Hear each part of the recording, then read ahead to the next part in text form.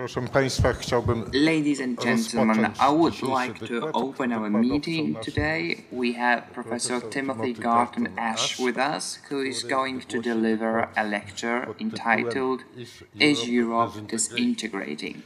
Professor Ash works at University of Oxford,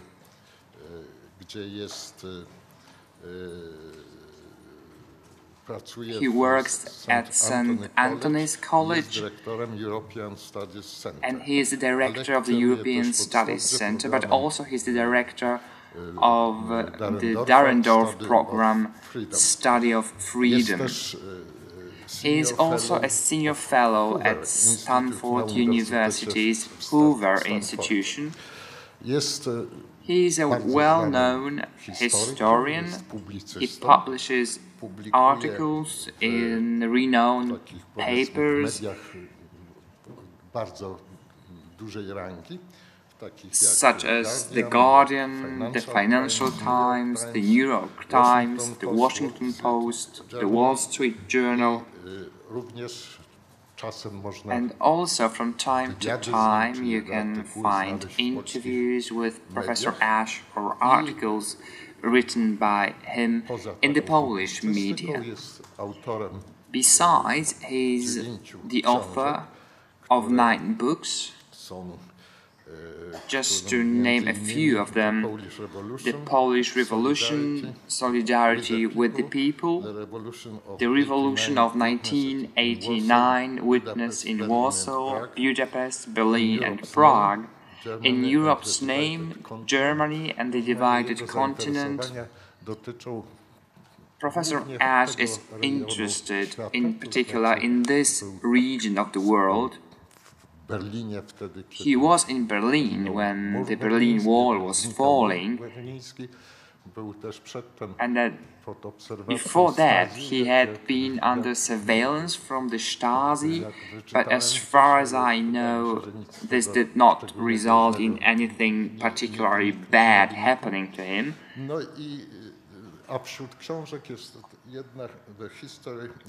And there is one book entitled Free Speech, which was published in 2016,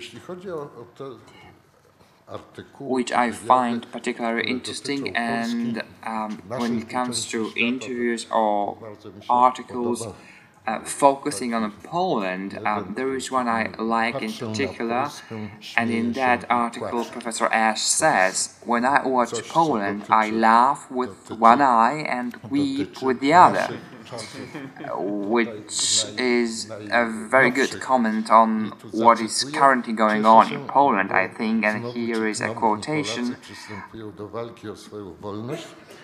"I laugh because here are the Poles at it again, incorrigibly standing up for freedom. I weep because such a popular mobilization should not be necessary in a 27-year-old parliamentary democracy." And in his book Free Speech, Professor Ash says that there are at least 4 events that have happened in recent years and have resulted in a major technological, cultural, commercial and political transformation. And these events are, according to Professor Ash,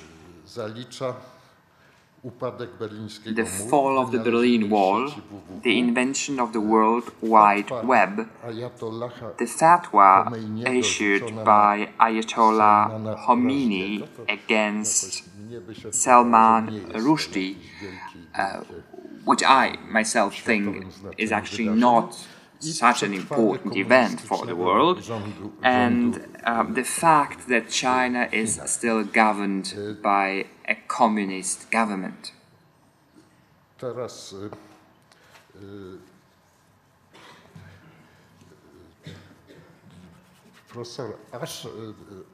Professor Ash focuses not only on Poland,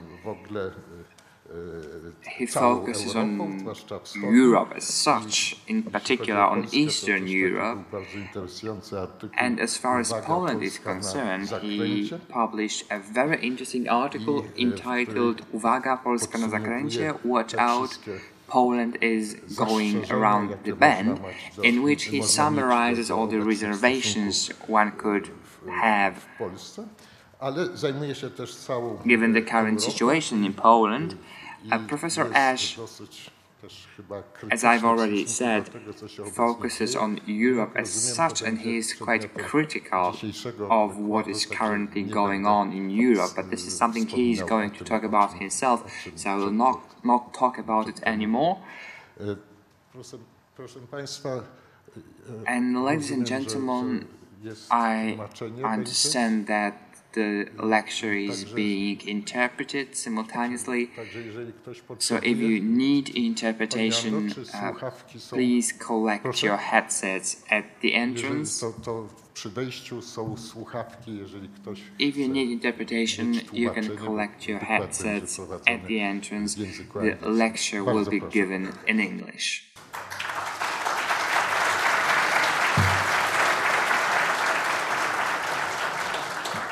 Panie rektorze, panie profesorze, dziękuję za miłe prowadzenie. To są w międzyczasie 10. Thank you for this warm introduction. I wrote 10 books, not 9. Well, only 9 of them were...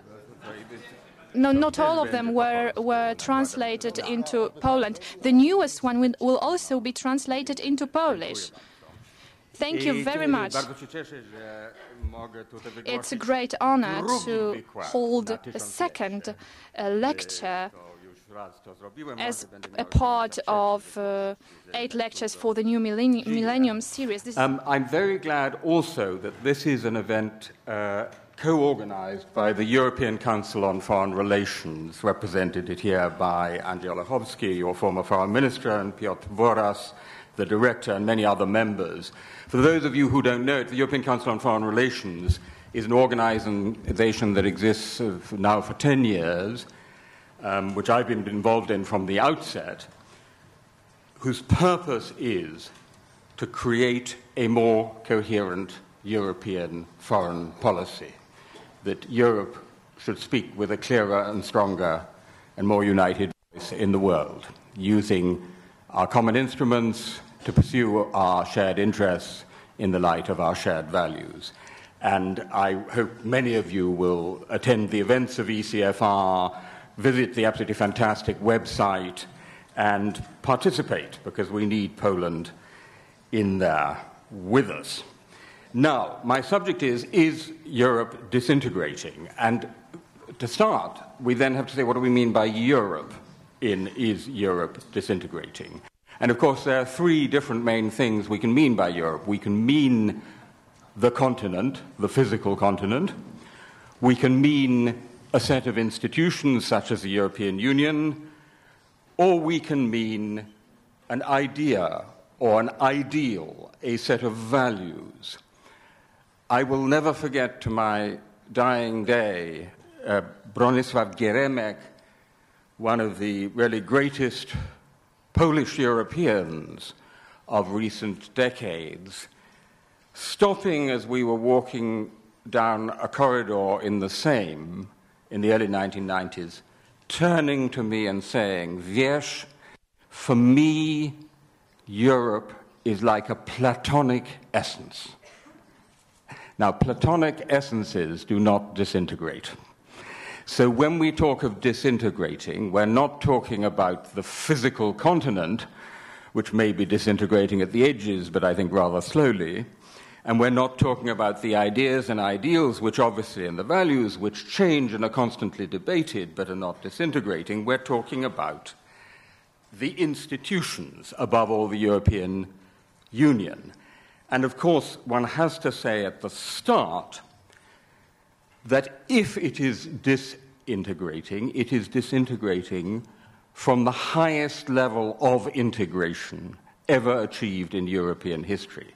There has never been a time when Europe has been so integrated, when most of the countries of Europe are in the same economic, political and security communities when most of them still are liberal democracies, when you can wake up in the morning and on a whim decide to take a plane and fly to the other end of the continent and settle down and work and make a life there. That Europe in that shape has never existed before. And it is, by the way, a product of several intersecting circles, not just of the European Union, but also of NATO, also of the Council of Europe, also of the OSCE, and of many other networks. So this deeply networked, enmeshed example of liberal international order, the most advanced example of liberal international order in the world. Adapting Winston Churchill's famous remark about democracy, I would say we are living in the worst possible Europe, apart from all the other Europes that have been tried from time to time. And I hope the students here recognize just how extraordinary that is. When I first started coming to Poland 40 years ago, the life chances, the prospects for young Brits and young Poles were completely different, and those for young Poles were just infinitely worse. Today, your life chances as young Poles are as good, or some might even say better, than those of young Brits. And of course, Britain is now leaving the European Union. I hope that as Britain helped Poland in its application to become a member of the European Union, Poland will now help us in our reapplication to join the European Union when that finally comes. But in the meantime, you are truly, and I'm speaking to the students here, among the greatest beneficiaries of this European project. But this project is in crisis. Multiple individual crises, the Brexit crisis, the Ukraine crisis, the refugee crisis, the Eurozone crisis, the examples of populism, nationalist populism in Hungary, in Poland, as you very well know, in the Netherlands, in France. Yes, we can celebrate the fact that Emmanuel Macron just won the first round of the French presidential election, but what times are these when it's a cause for celebration that an extreme right-wing candidate got only 21%. And these multiple crises, Brexit, Ukraine, refugees, Eurozone, populism, and other, together form an existential crisis of the European project. This is not just any other crisis. It is the crisis of the European project. It is a matter of to be or not to be. Now, what I'm going to do is, of course, it's clearly true that in each individual case, each individual crisis, be it Brexit, Ukraine, refugees, Eurozone, has a set of specific causes, which I'm happy to talk about in what I hope will be a discussion period afterwards. What I want to do today is three things. Number one, I want to put an argument to you about what are, in a way, the shared causes of this all-engulfing existential crisis. Secondly, I want to say a few words about populism and the way in which populism is exploiting all these discontents. And then thirdly, just very, very briefly, I want to address Comrade Lenin's question, что делать, what is to be done. The thesis I want to put to you is that, as sometimes happens in history, the seeds of this crisis were actually sown in the moment of greatest triumph. And that moment of greatest triumph is, of course, 1989. The Round Table here in Warsaw, the Velvet Revolutions, the fall of the Berlin Wall, the end of communism, the end of the Cold War, of the Soviet Union, of the bipolar order. And my argument is that many, if not all, of the shared causes of these crises can actually be traced back to the moment of triumph. First of all, this has become a bit of a cliche, but I believe it's clearly true, 1989 opened the door to globalization. Some globalization had begun before in the early 1980s, but the end of the bipolar order of the divided world dramatically opened the door to globalization. And it is, I think, right to say that the discontents on which populists draw are in different ways discontents around the consequences of globalization.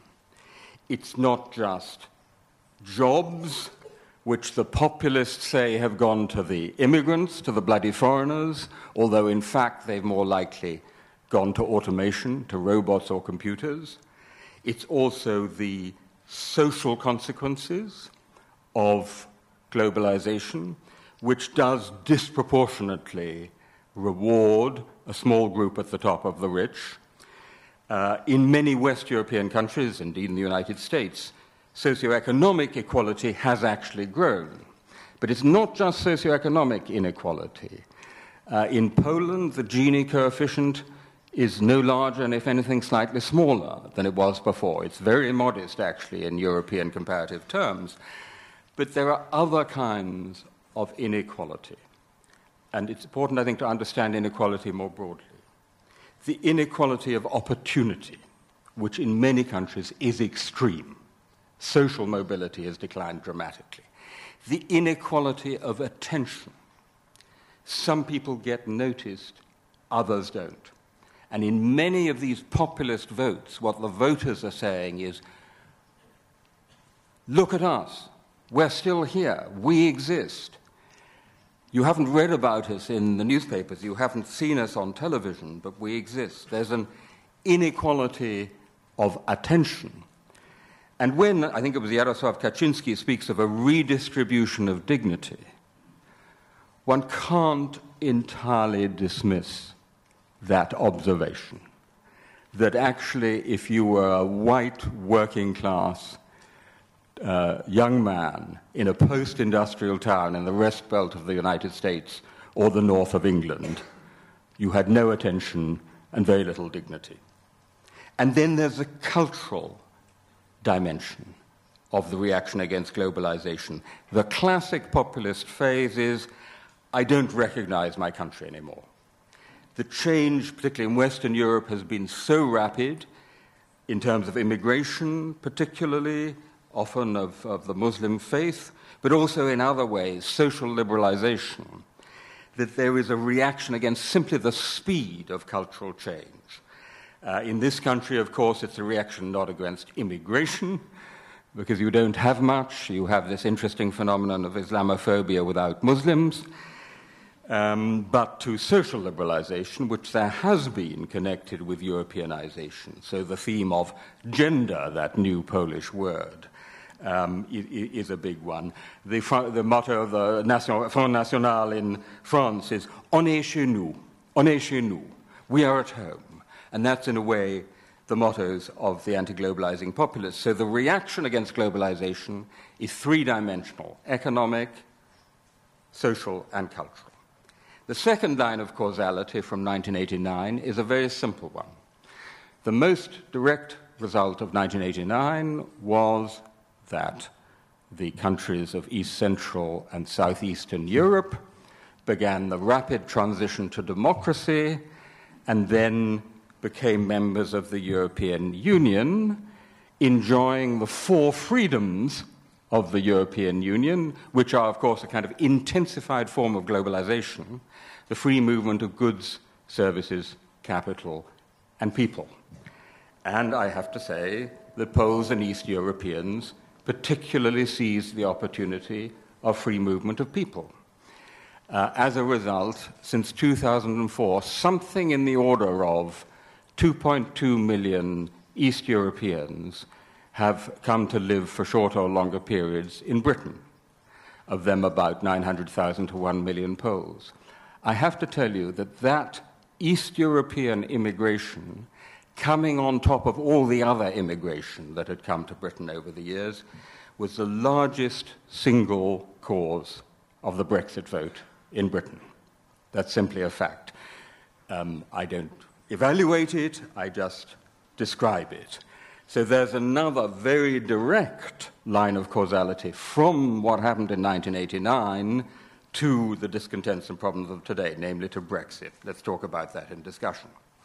Thirdly, Vladimir Putin. You know, as a historian, if one looks at what happened to a Russian empire which had grown gradually over centuries to become one of the largest land empires in history, and softly and suddenly vanished, with hardly a shot fired in anger, in the case of just 3 years, we should have expected a violent, angry, nationalist and imperialist reaction. We were naive not to expect that. Actually, what is surprising, what is remarkable, is not anything that Vladimir Putin today is doing today, not the seizure of Crimea, not what he's doing in eastern Ukraine, not his very successful attempts to divide et impera, divide and rule inside the European Union. What is amazing is what Mikhail Gorbachev did between 1989 and 1991. That's a remarkable thing, not what Putin is doing. But clearly, again, there is a very direct line of causality between 89, the beginning of the end of the Soviet Empire, and what Putin is doing today. And of course, only recently, he interfered indirectly in the French presidential election by trying to spread the rumor that Emmanuel Macron is gay. I'm glad to say with no success. The fourth line of causality is one which I think is particularly interesting. On the 3rd of June 1989, the Soviet bloc and Communist China could arguably have been said to be in the same political world. On the 4th of June 1989, that changed forever. Eastern Europe and China dramatically diverged. The 4th of June 1989, here in Poland, the first semi-free election in the history of the Soviet bloc. The 4th of June 1989 in China, the massacre on Tiananmen Square. I will never forget coming back to the offices of Gazeta Wyborcza late on the evening of the 4th of June 1989 and seeing on a television, with a grainy black and white screen, the first pictures of the dead students being carried off Tiananmen Square, held high on what looked like sort of improvised stretchers or doors. And of course, they looked exactly like the pictures from the Baltic coast in 1970-71. I've never forgotten that. But from that day, from the 4th of June 1989, we diverged.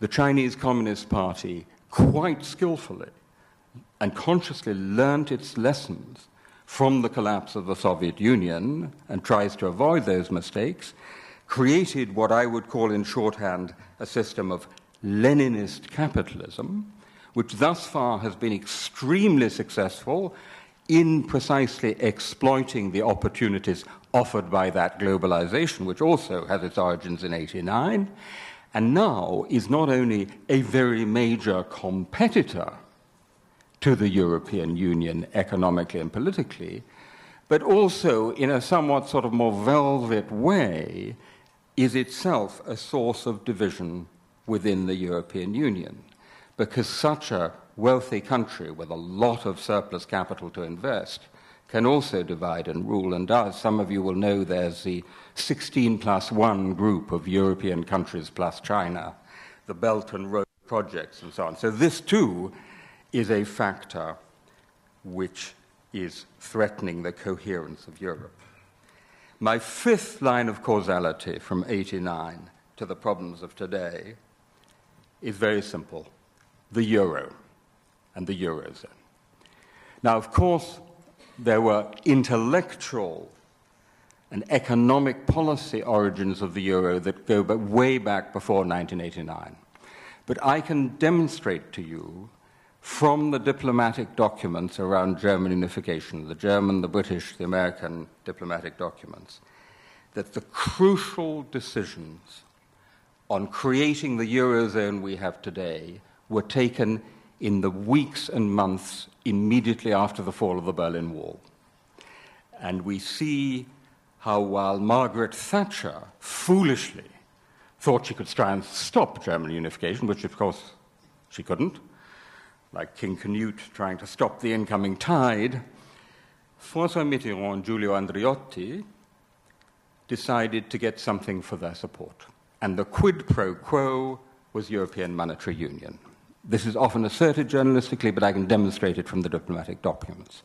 The idea was to bind a united Germany into a larger Europe, and for France and Italy and other partners to get control over the German currency.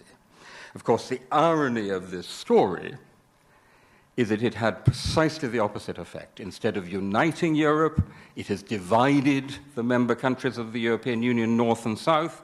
Instead of putting France and Italy in some position of control over Germany, it had precisely the opposite effect and put Germany on top.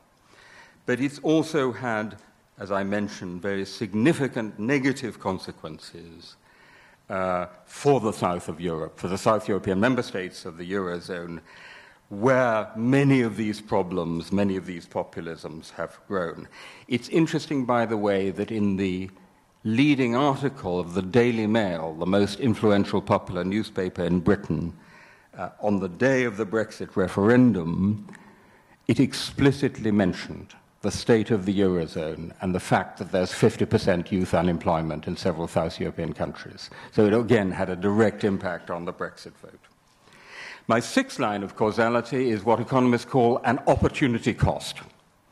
That is to say, in the last quarter century, the European Union has essentially done two big projects, enlargement and monetary union.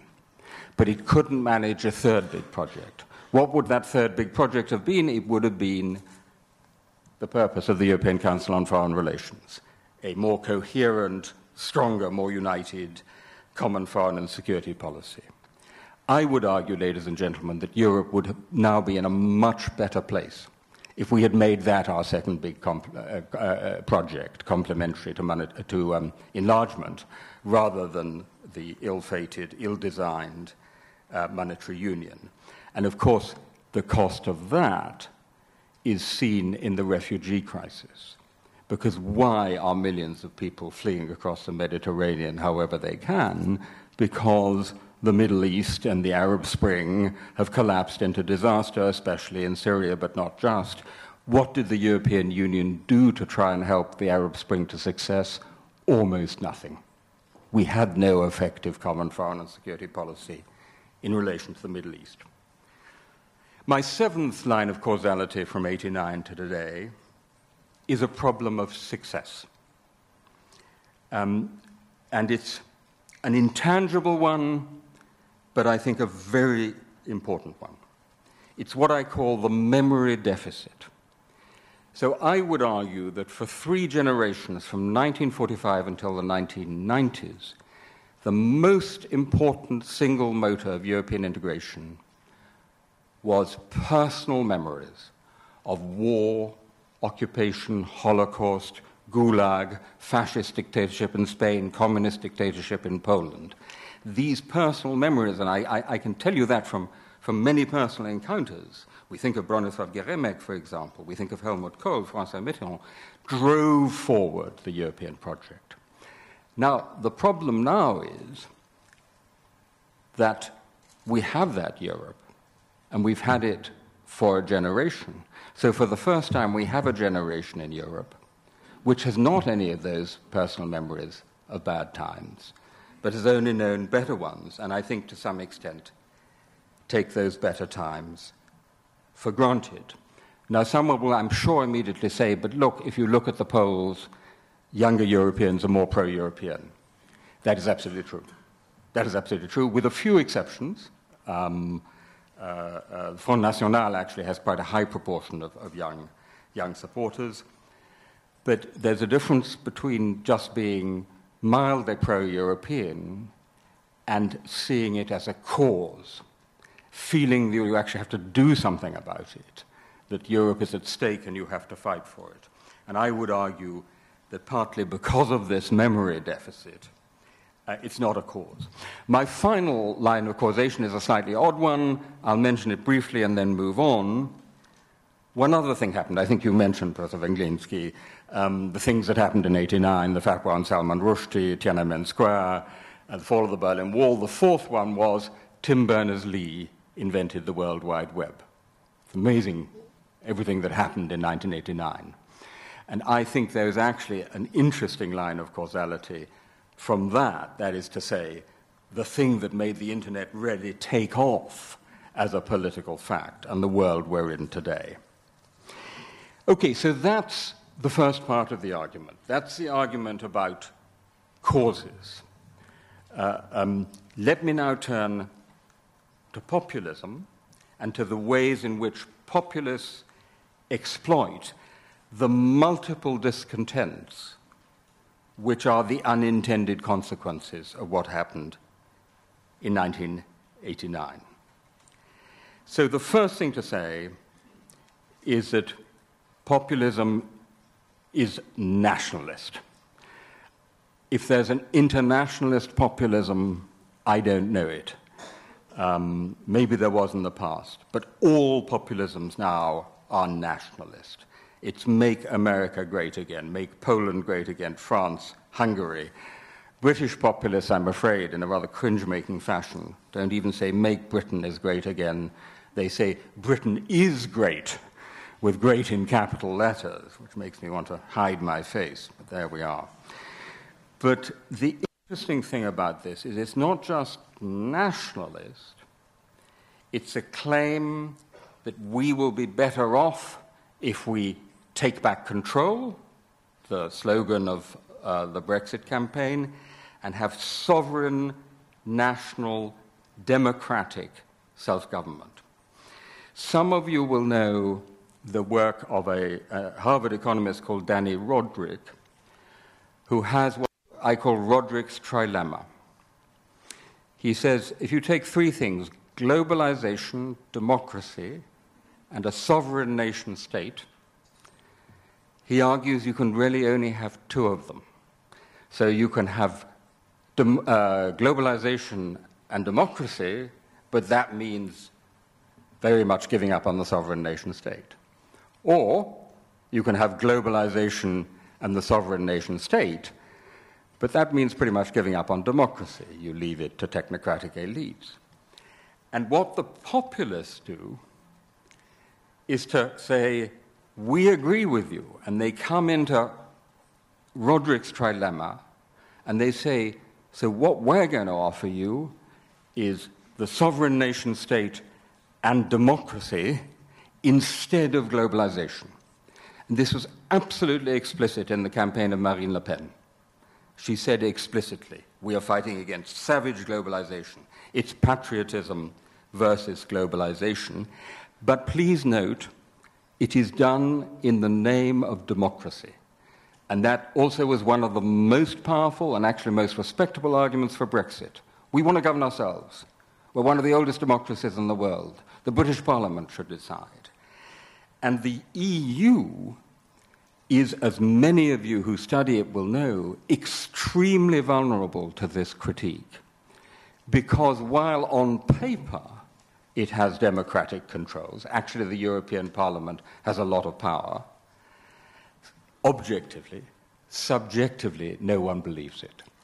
No one actually believes that they are represented effectively, they're democratically in Brussels. And I'm not just asserting that, because if you look at the Eurobarometer polls, they've consistently asked the question, do you think your voice is heard in Brussels, in the European institutions? And the number saying yes has gone down and down and down. It's now down to about 38%. I'm happy to say a bit more about that in discussion. The second defining characteristic of populism is that it speaks in the name of the people. I am your voice, says Donald Trump. The people have spoken, say the Brexiteers.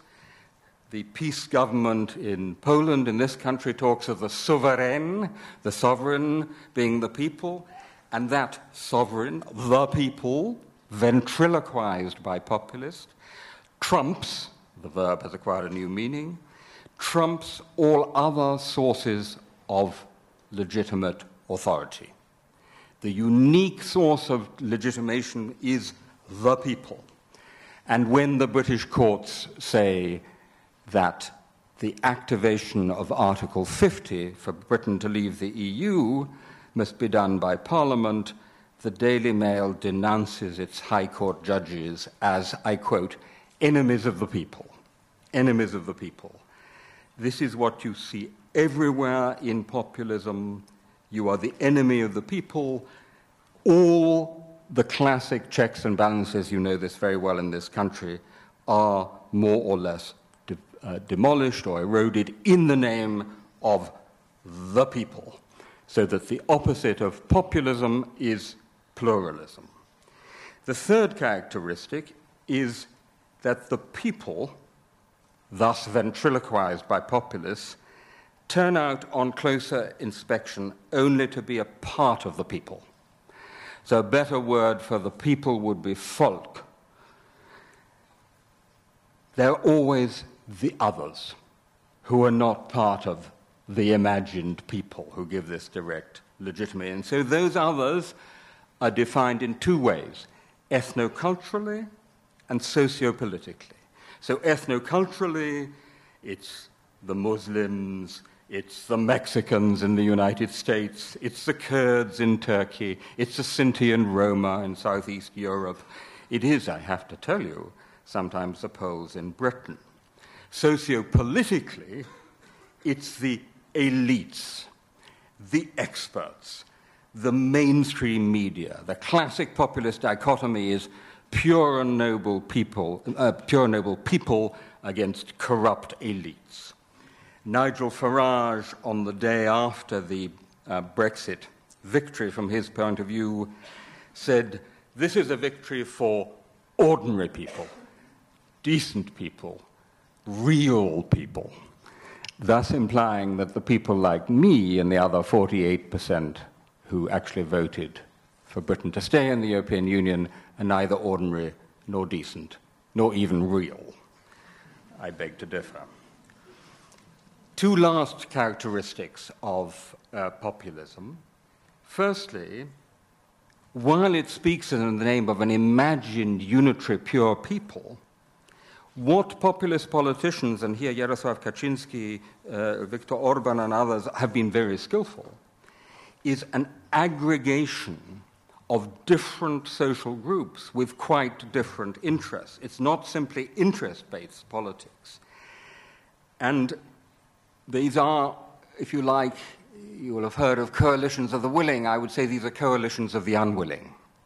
All those who are discontented, who feel marginalized, who feel left behind, who feel left out, are brought together. How do you bring together these very different groups? How do you glue them together politically? Answer, by making a powerful, simple, emotionally appealing nationalist narrative. I think narracja, one says in New Polish. That's how you glue them all together. We'll make America great again. Dobra zmiana.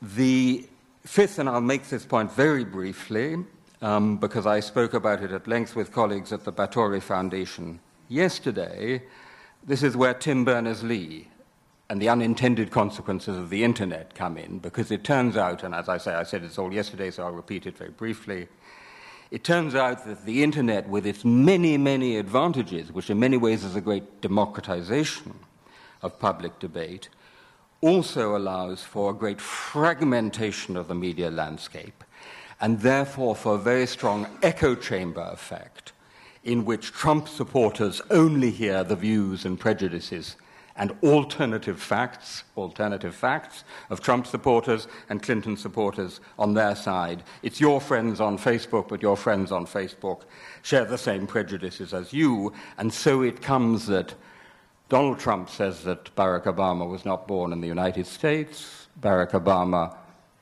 publishes his birth certificate End of story, you might think. Not a bit of it.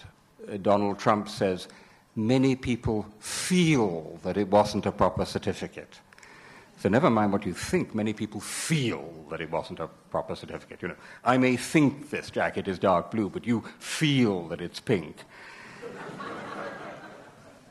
And according to some polls, 30 to 40% of Americans still believe that that Barack Obama was not born in the United States. And I think actually people miss the point when they start talking specifically about, say, fake news or post-fact. It's the power, the capacity of these simplistic, emotional, nationalist narratives to prevail over facts, over countervailing evidence, also by sheer repetition, because another effect of the internet is that you get these views not once, but 1,000 times repeated again and again. As we know from the history of propaganda, what makes a lie effective is the fact of sheer repetition. And this seems to me a very important point. And it's actually quite difficult for us who are in what we call in the United States, the reality-based community, who believe in evidence-based rational argument, to go up against this. I'll give you a little illustration of this. A friend of mine, an academic, during the Brexit campaign, was trying to give lectures in which he neutrally, in a scholarly fashion, laid out the pros and cons of Brexit. And he was doing a lecture in a northern English, battered, run-down, post-industrial town with a lot of old white working class, high unemployment. And he started talking about GDP. And an old working class lady got up at the back and she said, "Professor Menon, that's your GDP, not my GDP." And there's a deep truth in that. I don't want to hear about your GDP. I want to hear about my life.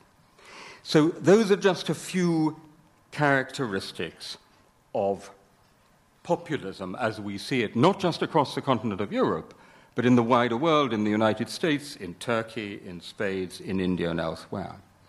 Now, in the last few minutes, before throwing this open for discussion, I want to address the impossible question for answering which banks will pay you an enormous amount of money, namely what will happen tomorrow, which of course nobody knows. A great English historian said history is full of surprises and no one is more surprised by them than historians. So we don't know. But with that caveat, we can at least ask what is to be done in this situation. What is to be done, that is, both directly to combat the populists, but as important, to address the root causes of all those discontents on which populists feeds and the many different problems that I've been describing. Now, I would argue, first of all, and we can talk about this in discussion, that the answers here are not mainly in Brussels. There are a few things that can be done in the EU institutions, but it's mainly a matter of us in the member states, starting with national politicians making the case for Europe at home and not going to a summit in Brussels, coming out, blaming everything that was bad on the others and claiming all the successes for themselves. A few other illustrations of who needs to do what. The memory deficit.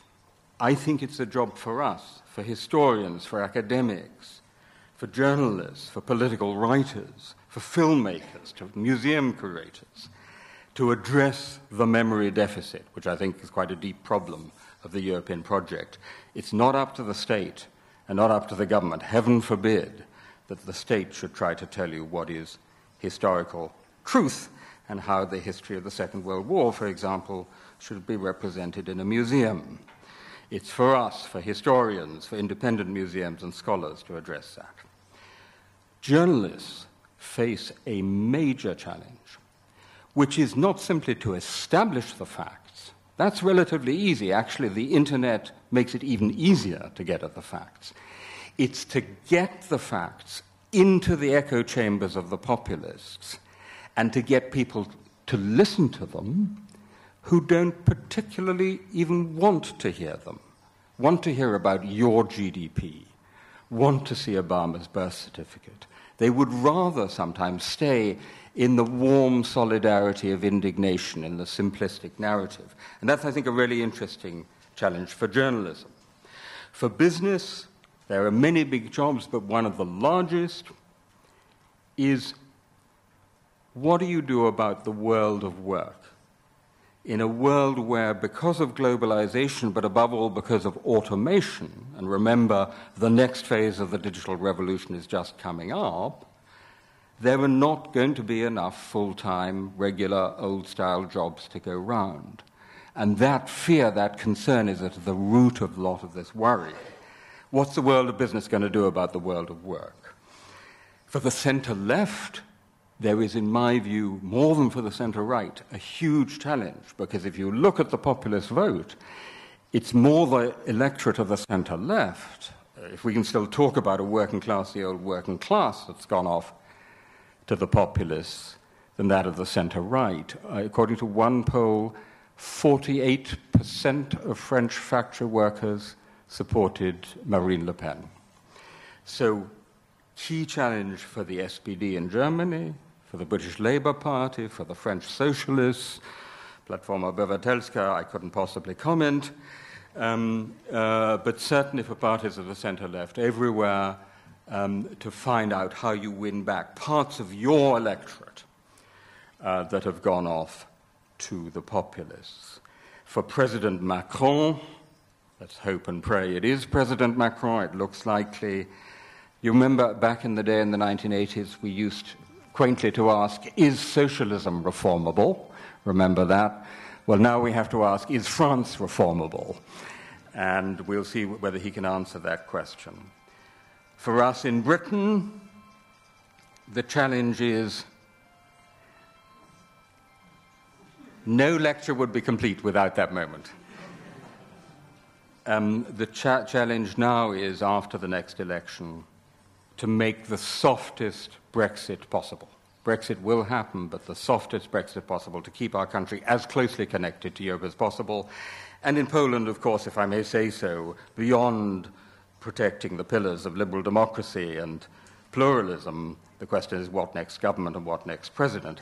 Now, I'm very happy to talk about all of that in the discussion period. I just want finally, and I know this has been a lot to digest, but I hope it's been digestible, and as I say, I'm happy to unfold it in discussion.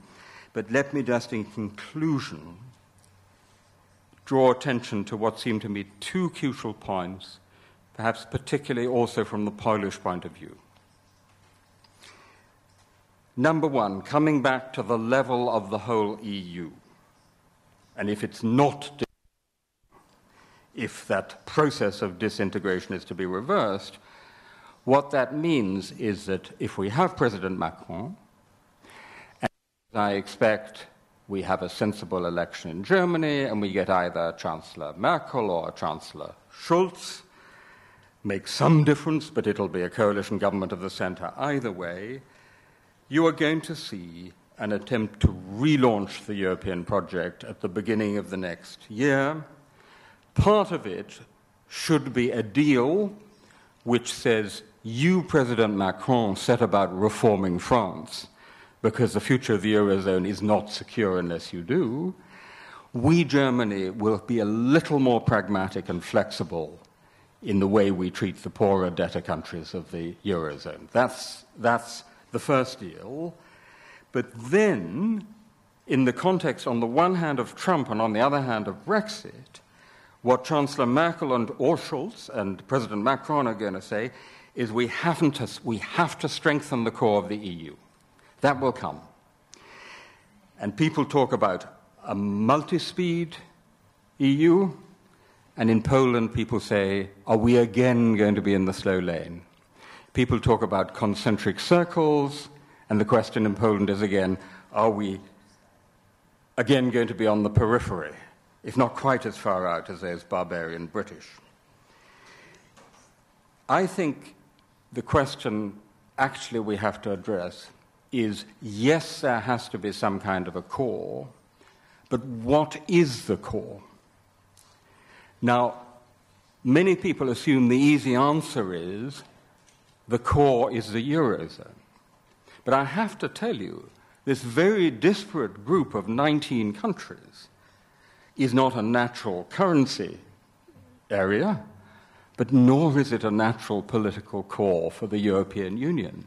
It doesn't actually make much sense if you're thinking about politics, environment, foreign and security policy, to have a core which has Greece and Portugal, but not Sweden and Poland and Britain.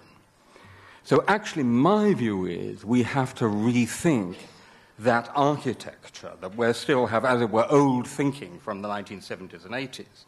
And I think we have to think about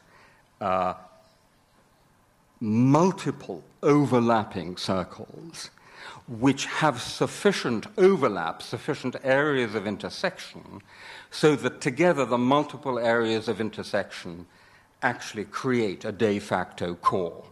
But it's not a single institutionalized, formalized core.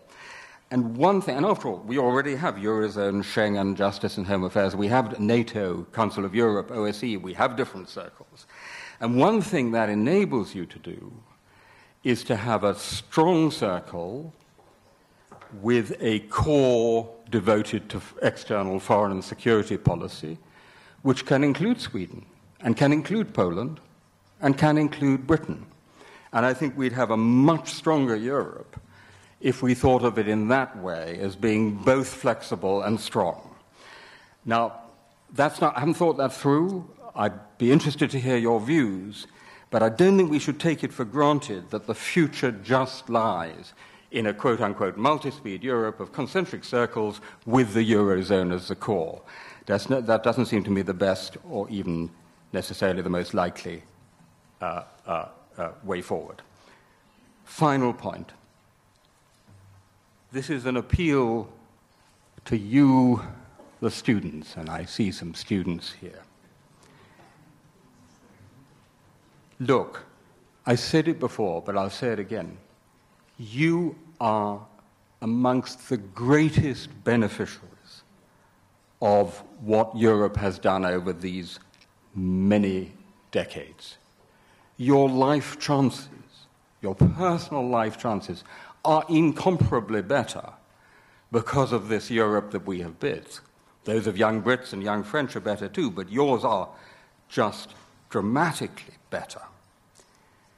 Please remember that only 28 years ago this country was still a dictatorship, that only 20 years ago there was a brutal war and genocide taking place in former Yugoslavia, that as we speak there is a low-level war still going on in eastern Ukraine.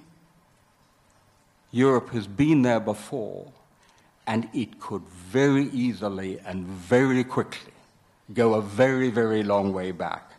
And when you wake up to it, it'll be too late. That's what happened to earlier generations of European. So to adapt a famous British poster, your continent needs you, or if I may put it, adapting John F. Kennedy, I can tell you what Europe has done for you. Now tell me what you're going to do for Europe. Thank you very much.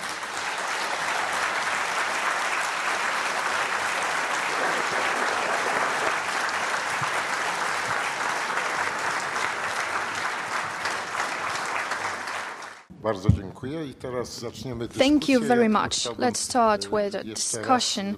Let me once again remind you that this lecture is co-organized by the European Council for Foreign Relations, and Piotr Buras, the director of the Council, is with us today. Let me extend my thanks to him. And let me tell you that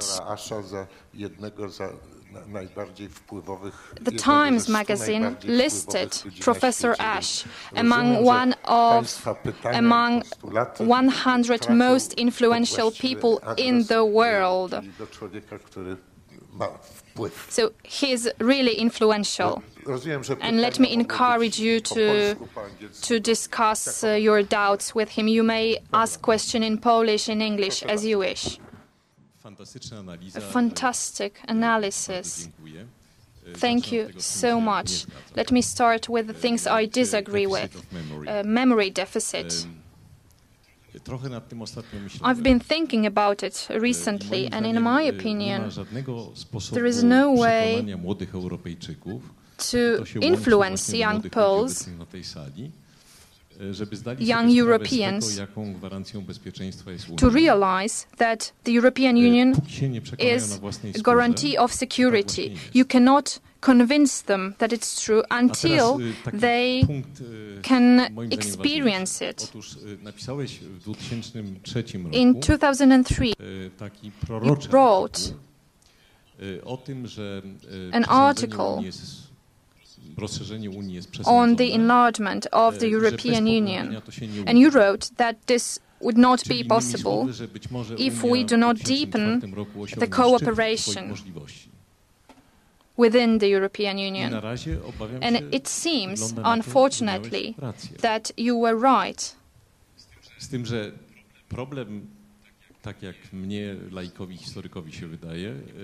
I'm not an expert on history, but according to me, the problem is not rooted in the European Union institutions. No, the problem lies in the impossibility to find a common language. I do not use the term populism because for me populism is lack of responsibility, accountability for political decisions, and according to me Le Pen is no different than other prime ministers in European countries. But I use the term of nativity, nativism. This is what the followers of ex-communism have in common with the followers of Le Pen. And for me, the problem is that 50 or 60% of our societies, especially those who do not vote, well, we cannot address them. We cannot say on a chez nous to them. There is no language to address these people. People who take the European Union for granted.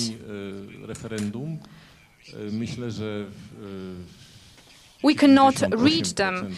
If we hold a referendum in this room, I think that 90% of people would say we should remain in the European Union and we should join the Eurozone.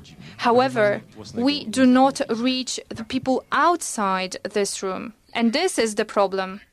So, thank you, Radek. Was it Antoni Słonimski who said there's no lesson like a couple of blows to the head from a policeman's truncheon? And that's clearly true, and it's clearly also true in relation to Europe.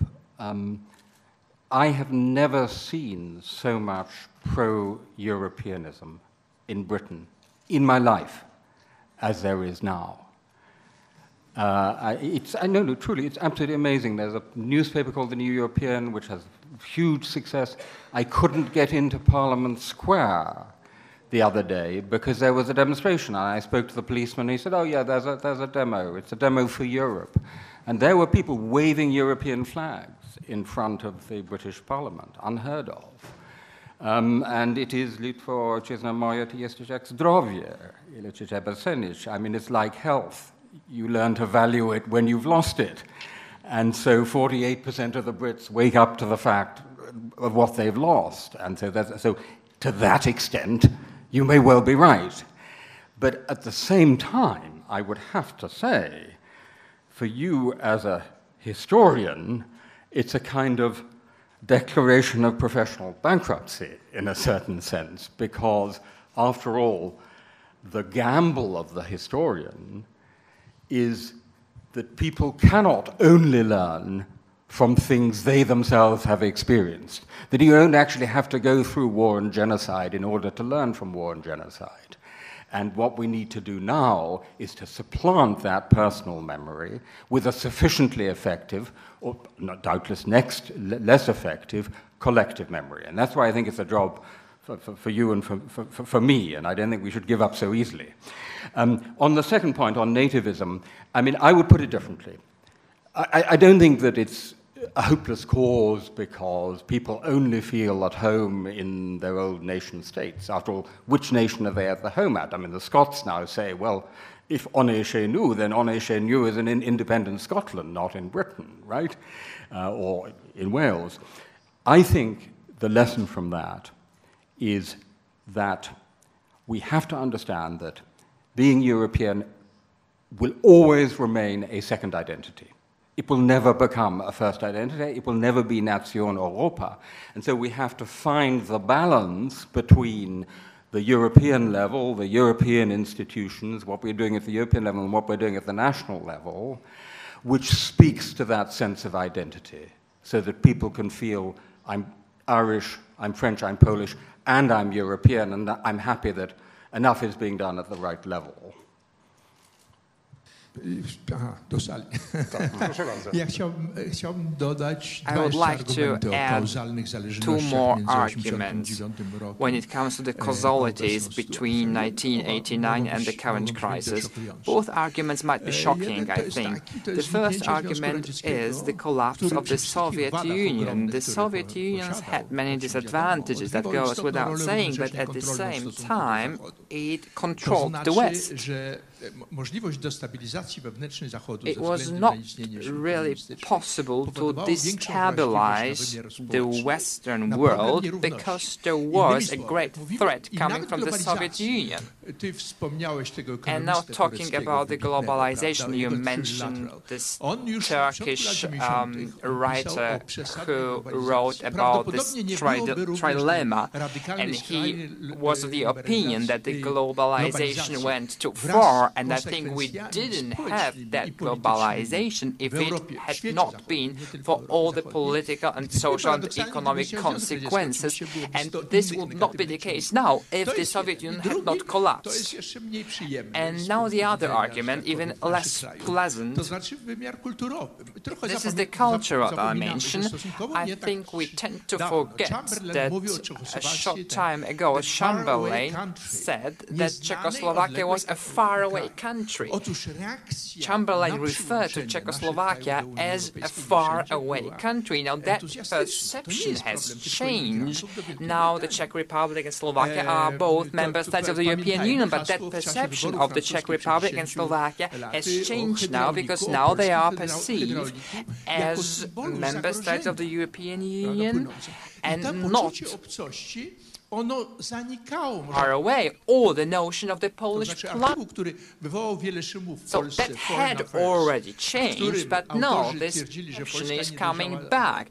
Like there are articles published in the Great Britain saying that Polish people are not mature enough to enjoy the benefits of democracies. And I talked to Professor Łętowska before the lecture, and we concluded that this was not about the institutions, democratic institutions which were introduced. This was more about the cultural dimension, like tolerance, for example.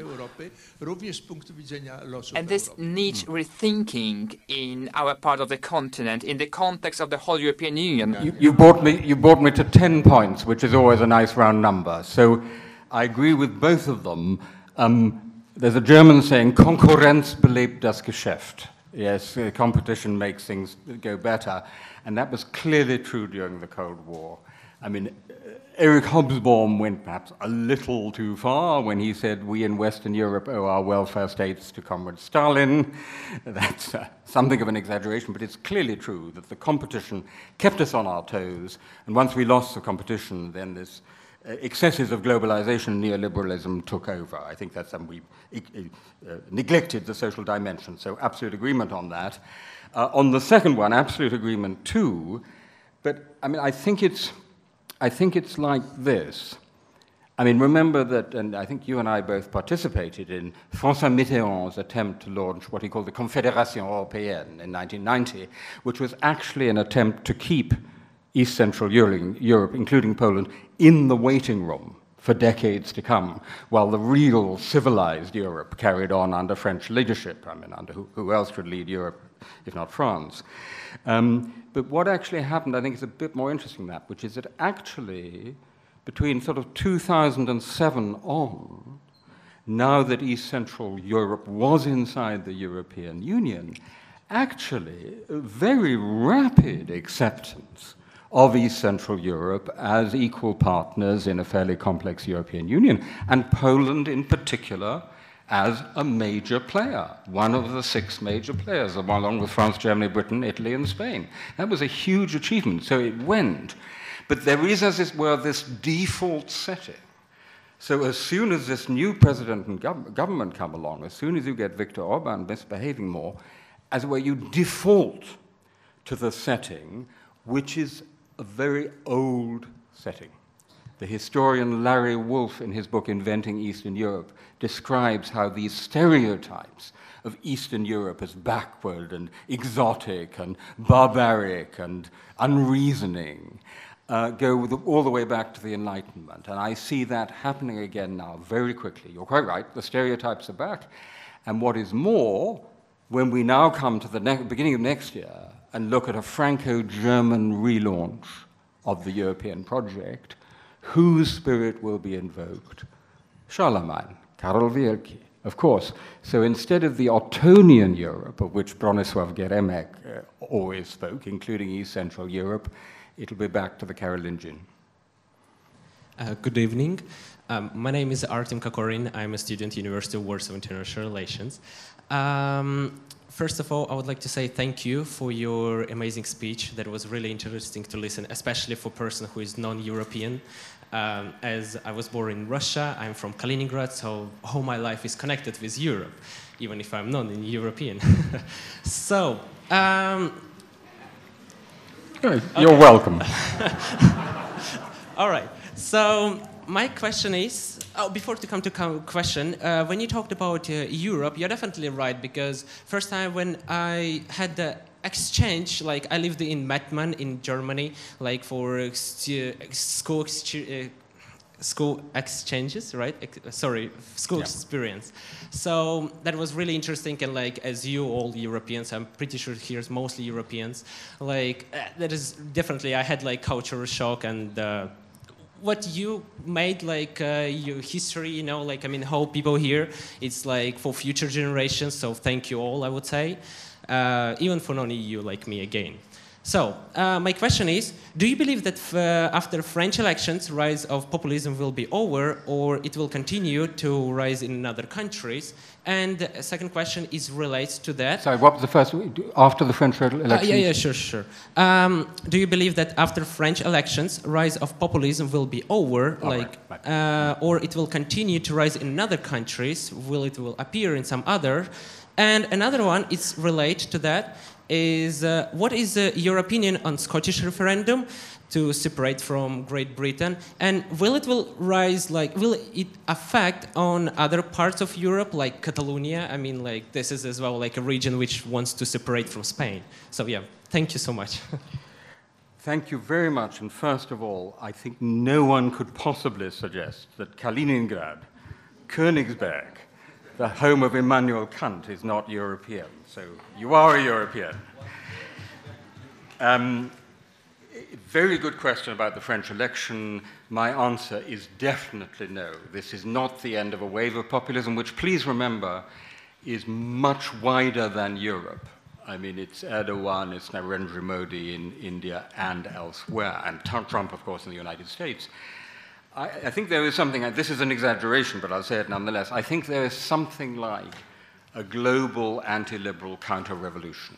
And after 40 years of a really extraordinary advance of liberty, democracy and liberalism, it's not surprising that there's a big reaction against it, and it's taken the populist form. So my instinct is that it's not over yet, and there'll be more of it coming. But I do think, as I said, the French election following the Dutch election, followed by the German election, is an opportunity for Europe to, as it were, take breath and strengthen itself against the threat. Scottish referendum, great question. There's a huge irony in what Theresa May, the British Prime Minister, is now saying. So if you remember the slogan of those of us who wanted Britain to stay in the European Union was stronger together. And now, Theresa May, leading Britain out of the European Union, is saying to Scotland, but we're stronger together. Some contradiction, surely. And everyone can see that. And I have quite a few Scottish friends who, in the last referendum on Scottish independence, voted for Britain to stay. But if the bloody English are going to take Scotland out of the European Union, then I'm bloody well going to vote for Scottish independence. So my bet would be maybe not this year or next, but in 5 to 10 years, Scotland will be out and the poor old English will be more or less on their own. Good evening. Thank you for the lecture. It was very interesting. I have a question which consider the causes of Brexit and current disintegration of European Union. So, wasn't it also a reason a great crisis of 2007 to 2009? Because before it, there was there was such an idea of Brexit, of disintegration of European Union doesn't exist. And after the Great Crisis, after the thousands of British children came into poverty after cut spending on healthcare in UK, the problem of dignity arose, and I think it is well. And I would like to ask how you refer to that, to the Great Crisis of 2007 to 9. Thank you. Thank you very much. Well, I do not believe in the British comeback to the European Union. Sorry to say so. And you'll support us if we do. By the way, I'm of the opinion that de Gaulle was right, blocking in the 16th twice a British attempt to join the European community. And it seems to me that what happened, it simply confirms his wisdom. But my question is of different kind. I'd like to refer to the title of your lecture. Is Europe disintegrating? Could you share with us your, let's say, prophecy as to whether Brexit might mean also disintegrating West? In the sense that Anglo-Saxons, Brits and Americans may form on the basis of their traditional relation, special relationship, one bloc, and while continental Europe another one. And whether this problem means or not, I would be happy to see to listen to your opinion. The definitive marginalization of continental Europe, of the EU in international order, in international system. Thank you. Thank you very much for the coming here. It was excellent. I'm a student here also, and I have a question. For example, you mentioned disintegration. What do you think? Taking new members into European Union will be a good choice? Like, for example, I come from Georgia, and many here are also Ukrainians, and Georgians and Ukrainians are also waiting to become members of the European Union. So my question is, it will be a good to take the new members in the future, like, and how long it will take? Thank you very much. Thank you very much. My name is Piotr Cichocki. I'm also a student here at the University of Warsaw. I wanted to ask you a question about the French election. Ni patrie, ni patron, ni Marine, ni Macron is the phrase that became viral after following the election. Taking into account the electoral result of Jean-Luc Mélenchon, Benoît Hamon, who combined formed sort of would have been the top contender in the French election so far. Do you think that maybe we have reached sort of a wall on the right side of the political European spectrum, and is it not true that now we will be living in a Europe that will be more egalitarian, more socialist, or the Europe of, well, he's not European, but well, Bernie Sanders, Jean-Luc Mélenchon, or maybe even taking a Polish example, Robert Biedroń. A reaction causes, an action causes a reaction. We have gone very far right as Europe, and so I wanted to ask you if it is not a possible scenario that we will be going to the left, taking into account this extreme enthusiasm that you have spoken of for Europe. I also do have a personal experience of that. I work for an NGO that is called the European Youth Parliament. And I have to be honest with you, we have never observed more people interested in participating in simulations of the works of the European Parliament in Poland than after the 2015 election in Poland, than after the election of our ruling party. So all I'm asking is this, can we expect a leftist reaction, a more positive, so to say? Well, I do not want to call which question, or that's... I'll take this if I may. No, that's... Thank you. Thank you very much. Mogę być także po polsku, oczywiście. To Professor Kunia and de Gaulle, I'm sorry. We'll have to go outside and fight a duel. I can't accept the interpretation that Britain never really belonged in the European Union. But this is also what Henri Bergson famously called the illusions of retrospective determinism.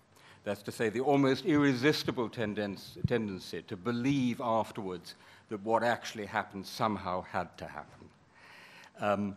The fact is, the result of the Brexit referendum, and this goes to the earlier question, was anything but overdetermined.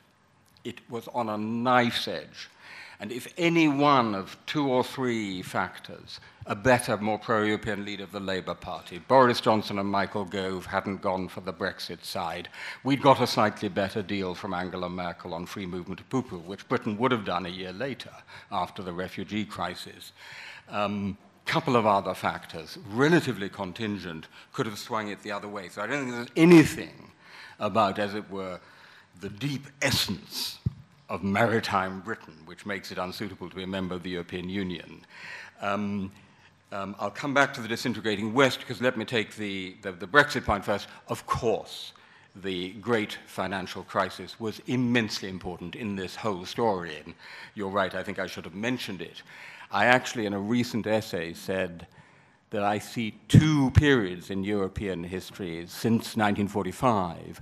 The first is post-war Europe, which we all know about, which I would say goes from 1945 to the 9th of November 1989, or at the latest 1991, the end of the Soviet Union. The second is what I call post-wall Europe, the period after the fall of the Berlin Wall. And in my view, that period goes from 1989 to somewhere like 2008, 2009, because so much starts changing, mostly for the worst, after the great financial crisis. So thank you for that comment. Disintegrating West, absolutely, except that I think this is a phenomenon that goes way back. I've been writing about this for years. Remember the way Europe and America fell apart, and actually Europe fell apart over the Iraq War.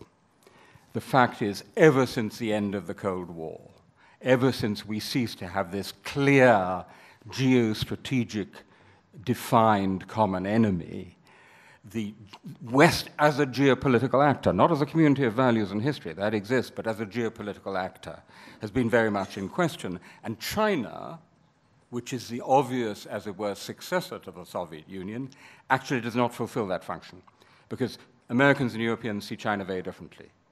Americans see China as a real competitor, a threat, even an enemy. Europeans don't really. They see it as an opportunity, an issue, a problem, but not in the same way. So yes, I think so. Enlargement, absolutely. I think it's vital that we keep forward the dynamism of enlargement. Enlargement is the most successful project of the European Union. I think we will see further enlargement to the Western Balkans, for example, the next candidates coming. I'm afraid, well, Turkey has rather ruled itself out at the moment, but I'm afraid enlargement to Ukraine will be a long time coming. But I do think it's very important that we keep the forward movement of enlargement, and that's also for another reason, because political communities have to have some sense of a mystique, that they are somehow moving forward with the wheel of history. What I call, and the European Union had this, I call it the nimbus of irreversibility, right? Now Schengen has gone backwards, Britain is leaving, it looks anything but irreversible, the nimbus is very badly damaged, and so some sense of it actually progressing also geographically is very important. Finally, to the left, look, there is amazing enthusiasm on the left. I mean, go to a Jeremy Corbyn rally, it's like a Pentecostalist meeting, it's like a religious revival, but this enthusiasm is not widely shared, I have to tell you. So I think there's a real phenomenon which is understandable, that in response to all the problems we've been talking about, there's an, as it were, a new, quite hard left, Mélenchon, Jeremy Corbyn and others, but do I believe it will win electorally? No, I don't, not for a moment. And I think actually Jeremy Corbyn is heading for a spectacular defeat, just as Mélenchon had an impressive defeat. And actually, I think the main parties of the center-left will somehow have to come back to the center. Thank you so much for your speech. My name is Julia, and I'm a student at University of London. London, yeah, School of Oriental and African Studies. And my question is a little bit different to all of the previous ones. And I wanted to ask you about China and how. What do you think, and what role China could actually take, and how China could use the new situation that is currently forming in the European Union? So, what role China could play? Yes, I have a question, and it is twofold. First of all, in the event of a win from Macron, which I hope it will win, and do poor Europeans know what they really want? Because it seems that on the one hand, you have some who think that the European Union has overreached. So some people claim that they don't feel sovereign anymore, some countries, I mean. And on the other hand, it seems like people like Macron, they think the European has underreached. It instead needs more integration, because he is talking about Parlement de la Zone Euro, Eurozone Parliament, and in case he would be the next president, and he fails to deliver and to reform, to bring the reforms necessary, would not that be the death certificate of the European Union? Given that Marine Le Pen was third in the last elections, now she's the second, and probably in the next elections she would win in the first round. And thus, the second part of my question concerns the implication of the possible disintegration of the European Union, as it serves as a kind of a blueprint for some other integration movements around the world. For example, in Latin America, where I am from. And what would be the implications to the integration, regional and sub-regional integration process in Latin America? And wouldn't that be the end of European Eurocentrism or European influence in the world? Thank you very much. Yes, don't worry. Thank you. One comment and one question. Being French, I think I have a word to say here about Macron president and the prospect of French reforming, even if he's elected, which I'm absolutely not certain about. The election is on a Sunday, we're in the middle of a long weekend, and abstention is his worst enemy. Even if he's elected, I doubt he can really reform France. Julie Dempsey was asking, is French reformable? Can it be reformed at all? I doubt it. And he might not have a majority to rule the country in the parliament elections, which can mean that basically France will go on strike, major strikes in the fall, and open the way for Marine Le Pen to be elected in the next elections. End of the parenthesis. My question is about Russia. What is your assessment of the role of Russia in disintegrating Europe? Thank you. Yes, hello. My name is Daria. I'm a student here in Warsaw. My question also comes about France. It's a hot topic recently. So, yesterday, Marie Le Pen made a statement that she is going to step down as a party leader of National Front.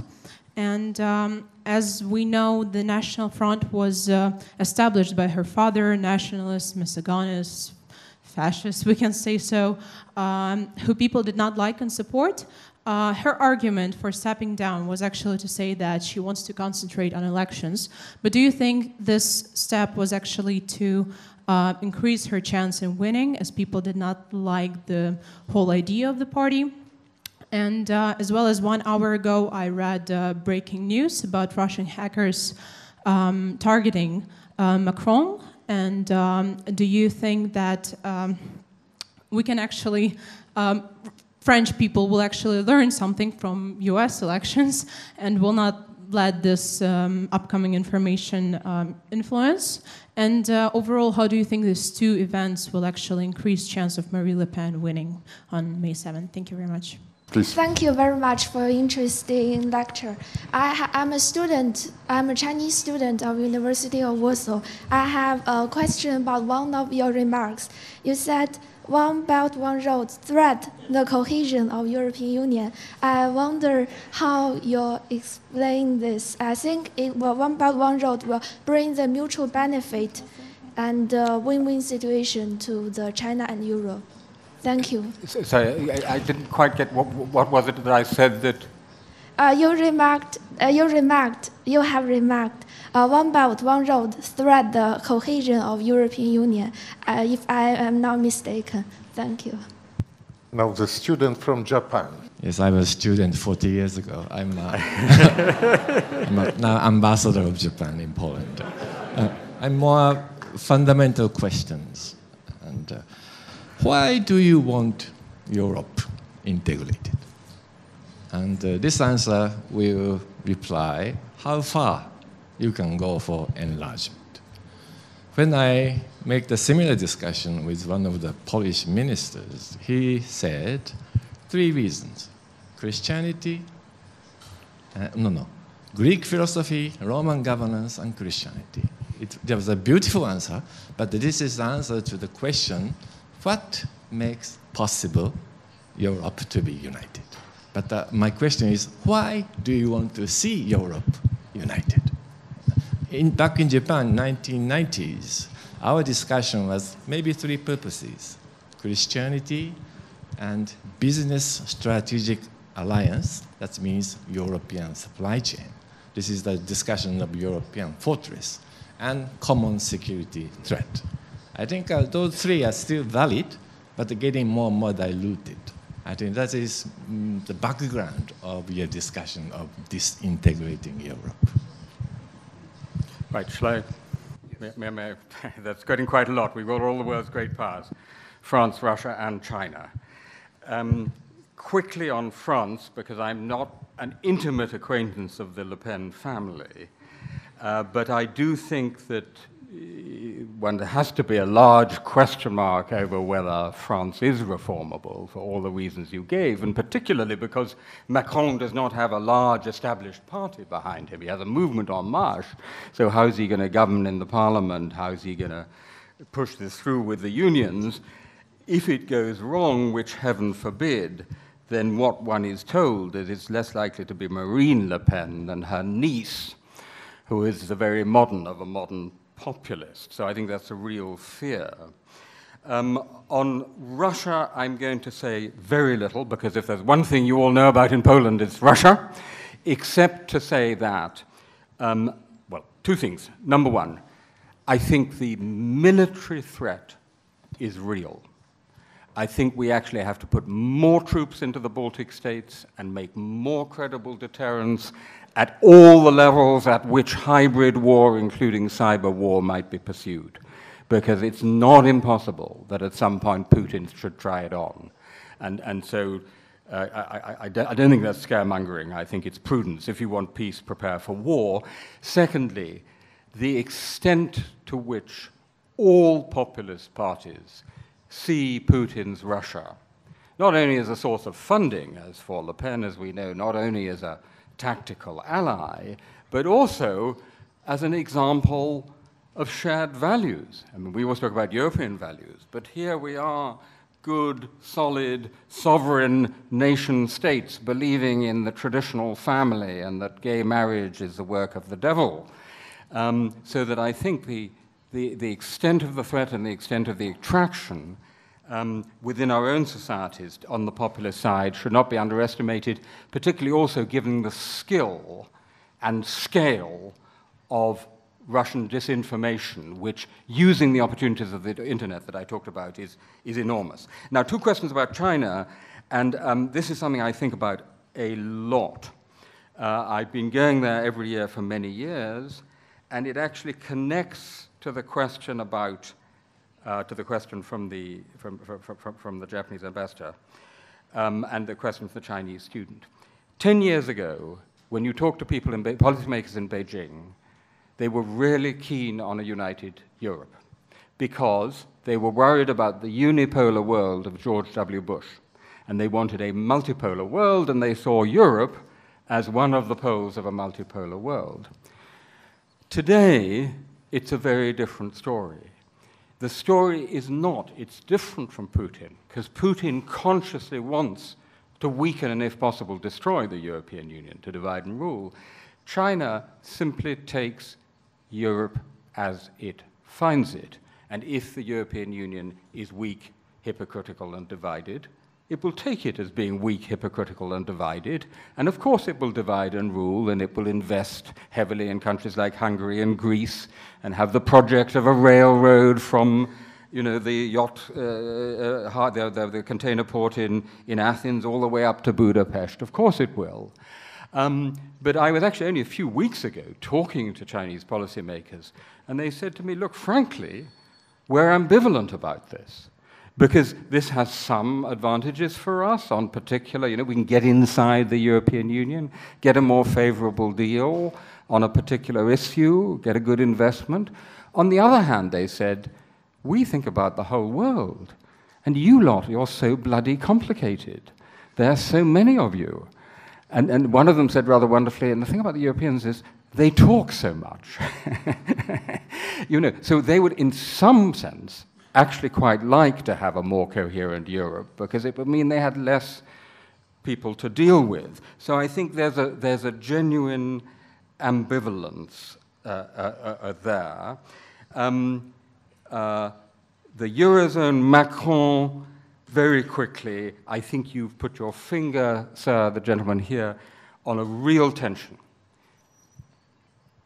For Helmut Kohl, the Eurozone was an economic means to a political end.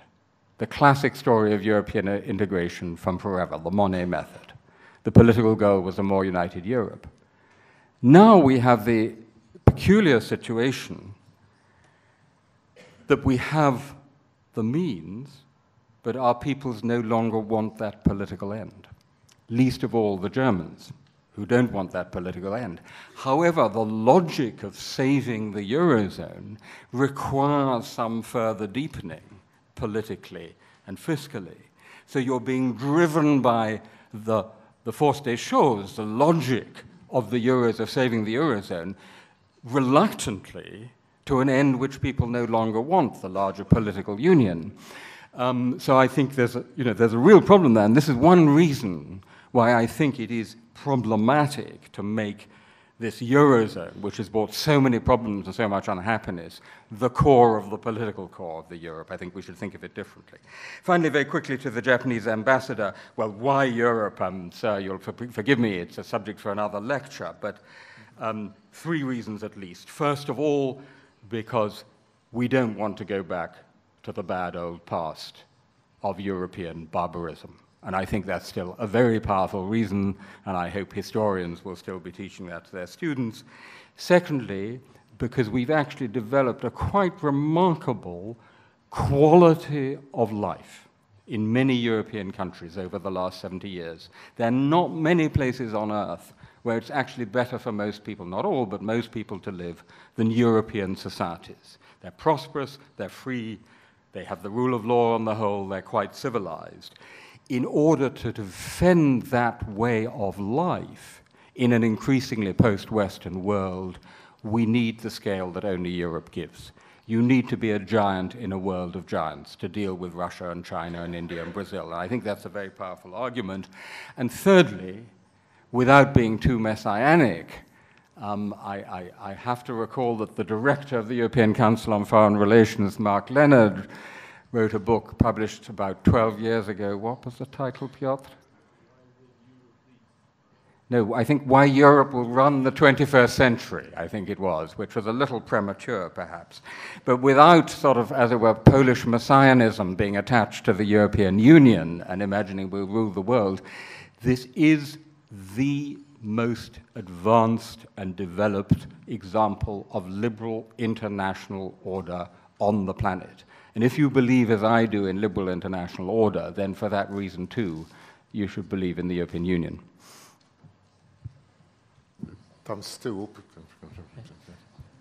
Good evening. Thank you for the lecture. My name is Tomek Weksej. I graduated from computer science at this university a few years ago. And I would like to refer to the third part of your lecture, so where you were suggesting what we could do. So I would like to ask you, what role of the new technology do you see in reversing those trends and fixing the root causes you mentioned? Thank you very much.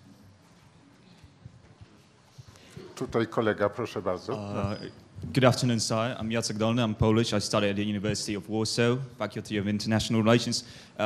You mentioned briefly the journalism in contemporary politics, and my question is, let's start from the beginning, because as we could see in the American election 2016, Trump won, but I believe the part of this cause was because of the internet, and I think it links to this question. But what I could see was an infinite dominance of Trump supporters on the field of the internet. And what I could see on the contrary, these media counterparts on the internet, the traditional media, newspapers, television, were constantly undermining the significance of the internet. And that's actually my question. How can media, traditional media, react to this phenomenon as internet as we know is nowadays? And a second question, and it refers to the person that has started the discussion actually. I believe that some people nowadays has taken European Union and this project for granted, seeing no incentive in educated people over the significance of Europe nowadays. And could you elaborate on it? Would you agree actually with me? Thank you very much. Good evening, my name is Marta Kołodziejczyk. I'm a student of international relations, but not at this university, at Warsaw University in Warsaw. I have a question, and I will allow myself to go a bit back in time to the beginning of this Q&A session, where there was a bit of a talk about your idea of a memory deficit in Europe. And I will, okay, so background. I am 100% Polish, and I must say that I do not agree with you to some degree, because in some ways, and I see this in myself, and I see this in other Polish people around me, I see this in other Ukrainian people around me, people from all over Western, Eastern Europe, where Europe doesn't have to be a secondary identity. To me and to people like me, well-educated Europeans usually, we tend to, some of us, identify with Europe more than we do with our national state. Certainly I do. On the other hand, there is a large group, and I'm aware of that. I work part-time while studying, and when I meet the people that I work with, they do not have a connection with the European Union at all, or with the European identity at all. I mean, most of what they talk about is honestly the one joke about the curvature of the banana that the European Union is supposed to be legislating. And my question is, hence, okay, one observation first. In your 8 arguments, and I do agree with them, that the sources come from 1989, there is a lot of mistakes, and it's true. But it seems to me that the memory deficit isn't a mistake, it's a fact. So what did the European Union, the European institution, do badly? That they didn't foresee that fact that there will come this one generation that doesn't remember the times when we... Would you please just pose a question? What did the European Union do wrong that led to this problem, that there are people that don't remember and don't care? Because there must have been something. Thank you. Thank you very much. And my questions will be about Turkey's situation with European Union. Do you believe Turkey will be a European Union member, or it's in the future it will have special cooperations or studies? And secondly, Turkey is changed its political regime from parliamentary to present system, and how will affect the relation? How will affect the situation between Turkey and European Union relations? Thank you. Mr. Ash, I have a question. What do you think about the growing influence, or rather expansion, of Muslims and Islam in Europe? Of what? Of growing expansion of Muslims and Islam in Europe. What do you think about it? Good evening. I'm an Erasmus student from Italy, and I would like to ask, what do you think, how much is important the crisis of center-left parties in the populistic wave? And what do you think, does it mean being a left party in 2017? Well, you're certainly working me hard, I have to say, with a lot of very big questions, and to some of them I would be tempted to say, please go and read the book, because I've written a whole book about free speech and about new technologies and how they can help and how they hinder. The basic point here is the one originally made by John Stuart Mill, who argued that a system of representative government cannot long function well without what he called a united public opinion. And the problem is that we've got a system of representative government in Europe, but we haven't got a united public opinion. We haven't got a European public sphere because we haven't got European media, right? Now, the fact is, there are many, many ways in which the internet and social media, and I've talked about this, lead to fragmentation and therefore help populists. They do actually also make it easier to establish elements of a European public sphere. So if you want to find a silver lining, on the motto of the Salvation Army that the devil should not have all the best tunes, then go to work on building European media on the internet. Center-left, I think I talked about. You're absolutely right. It is their crisis which is central. I think there is still an elementary meaning of left, which is to have an instinctive concern about the weaker and poorer and more vulnerable members of society. And in some elementary sense, I think that's still, as it were, a sensibility of the left. The problem for the left is, what are your policies which are credibly going to help those members of society? And the Jeremy Corbyn-Mélenchon left did not have credible answers to that question. Turkey, Erdogan, who, I'm sorry to say, and I was there a few weeks ago, is turning his country back into a dictatorship and therefore disqualifying it from membership of the European Union for the foreseeable future. But if the question is, should we, in principle, in the European Union, in a long term, wish to have Turkey as a member of the European Union, my answer is yes. Geostrategically, because to be a giant in the world of giants, it helps to have a country in such a critical position. Economically, because it has a very favorable demography and much economic potential, and also precisely, not in spite of, but precisely because it is a majority Muslim country, because that will show that Europe is not what many, or some of you might want it to be, if you're 100% Polish, a Christian club. It's not. And to the question about Muslims, let me tell you, many of our neighbors in Oxford are Muslims. My dentist is Muslim, some of the doctors are Muslims, the postman is Muslim, the grocers are Muslims, and they live perfectly happily as hard-working, decent neighbors respecting the law in one of the oldest liberal democracies in the world. And this slightly paranoid idea, which seems to one find in some places in the Polish media and other media, that all Muslims are sort of one step away from being terrorists, is complete nonsense. Complete nonsense. I can tell you that directly from personal experience.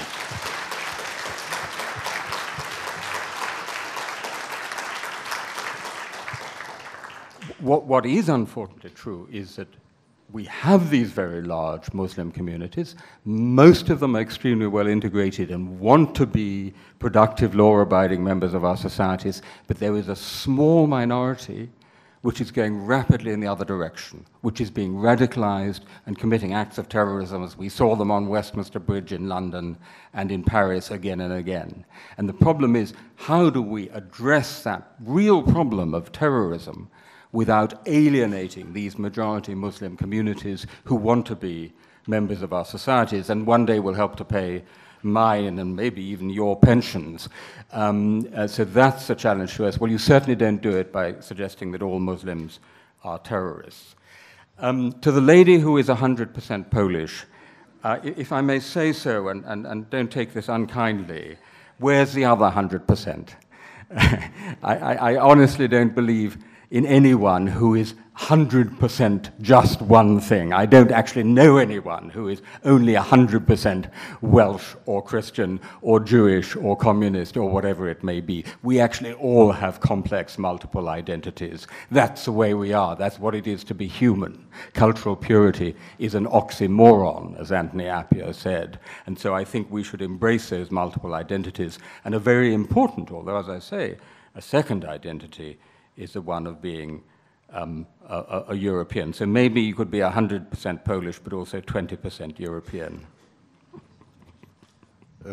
As a professor of genetics, I will add also that we have 4% of Neanderthal genes.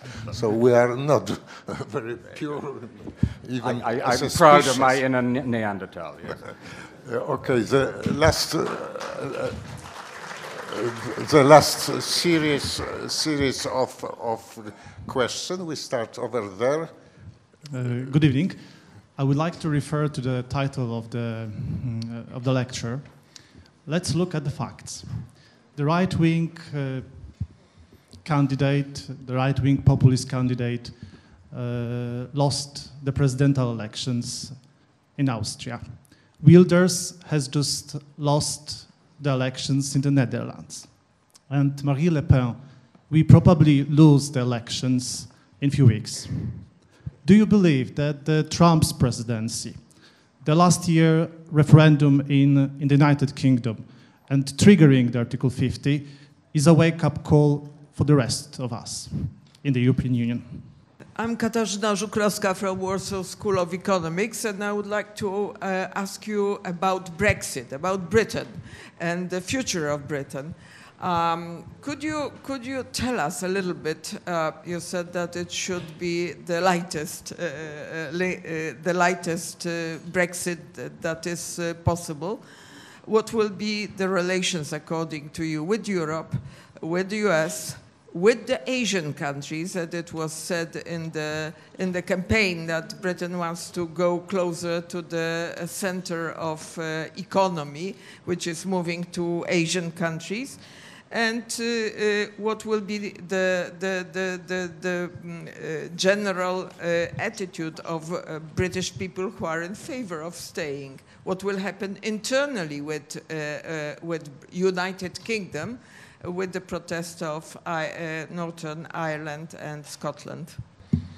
I wanted to ask, what do you think is the relation between disintegration of society on this gender level, on disintegration of Europe? If you disintegrate half of the society, then how can you integrate the entire region? You mentioned in your speech about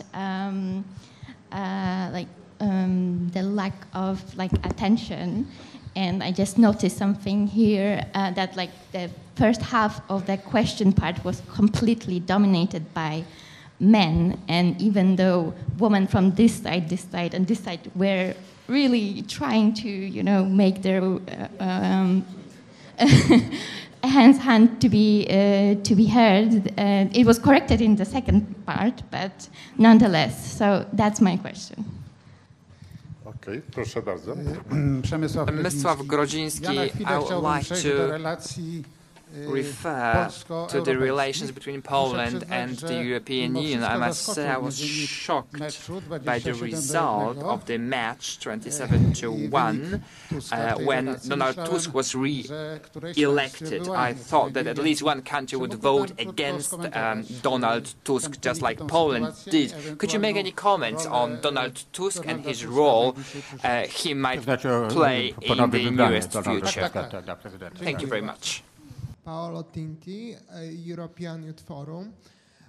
Dziękuję bardzo za wykład. European Youth Forum, thank you very much for your lecture. I am familiar with all the problems you referred to, because that's what we deal with on an everyday basis. Like yesterday, I participated in a conference on the European Pillar of Social Rights, which can be an answer to many challenges we face. However, in our organization, we are also afraid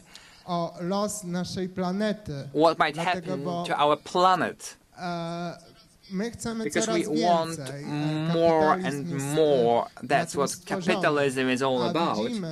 However, we can see the climate changes going on, and these climate changes might actually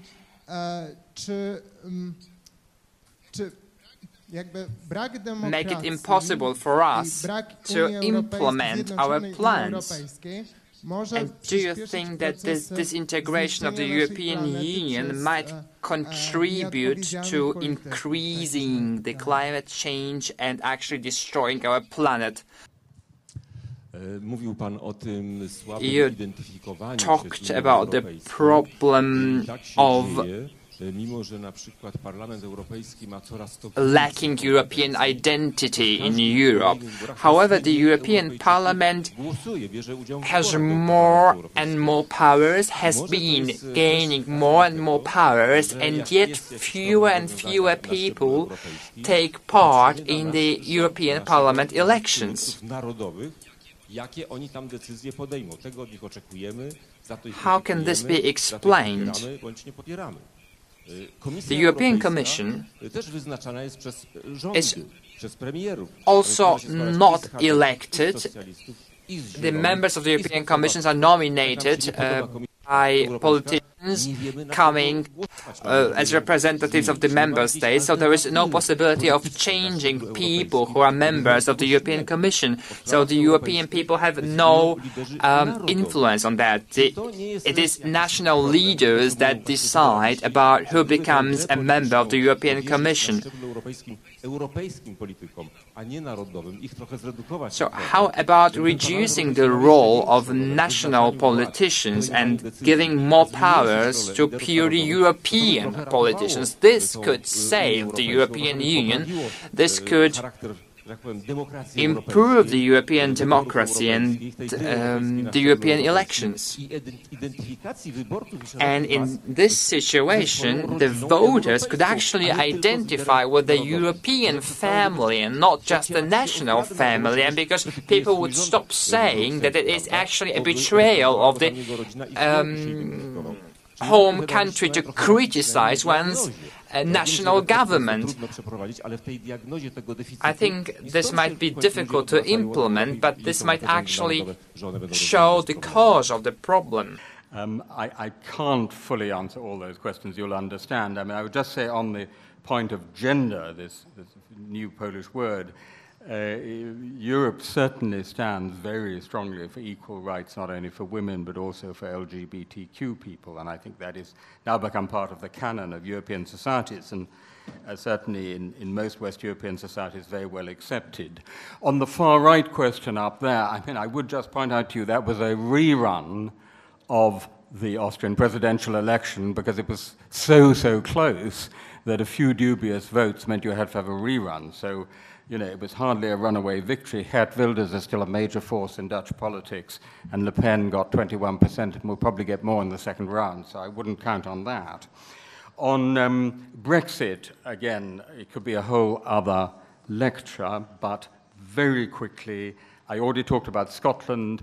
Ireland is a huge problem. We have had an open border between Northern Ireland and the south of Ireland for a century. How you have an open border when one country is in the EU and the other is not, if the customs union is very, very difficult to see. That actually threatens the whole peace process between Northern Ireland, so that's a huge worry. The British Conservative approach to the negotiations so far has been the Boris Johnson doctrine. Boris Johnson, as you know, asked on his attitude to cake, his attitude to cake is, you should have it and you should eat it. And this essentially is still the British approach. Have your cake and eat it. We won't have our cake and eat it. The result will be painful compromises. Theresa May knows that, which is why she's having an early election, to get a big majority so she has more room for maneuver to make the necessary deals. So I think we will ultimately get a sensible, although tough, Brexit. The big question is then global Britain. Will Britain on its own go out and make these fantastic new free trade deals with India and Brazil and China and so on? Well, the proof of the pudding will be in the eating. We shall see. I personally doubt it very much indeed. The evidence so far is that Germany not only has infinitely more trade and investment with these countries, but is much stronger in those negotiations because it's part of a 500 million strong single market. So why we should be stronger on our own, I do not know. When Theresa May went to India and said, hey, you know, we have such wonderful shared memories of the British Empire, something which slightly surprised a few Indians, let's get together and have a great free trade deal. They said, we'll tell you what we really want for you. We'll take your accountants and financial services. If you give us access for our children to study at your universities, our IT specialists to come and work in Britain. In other words, we want freedom of movement. Well, the one thing Brexit was about was having less freedom of movement. So I am deeply, and I have to say sadly, for my own country, skeptical about global Britain, which is why I still hope that if I live long enough, Professor Kuznia and everyone else will support the British application to rejoin the European Union. The question about the federalists, Marcin Święcicki, answer is very simple. It's Hegel's distinction between the rational and the real. What you argue is rational but not real. It's perfectly logical to say that if you have direct elections to the European Parliament, it will have more democratic legitimacy. It simply has not worked that way.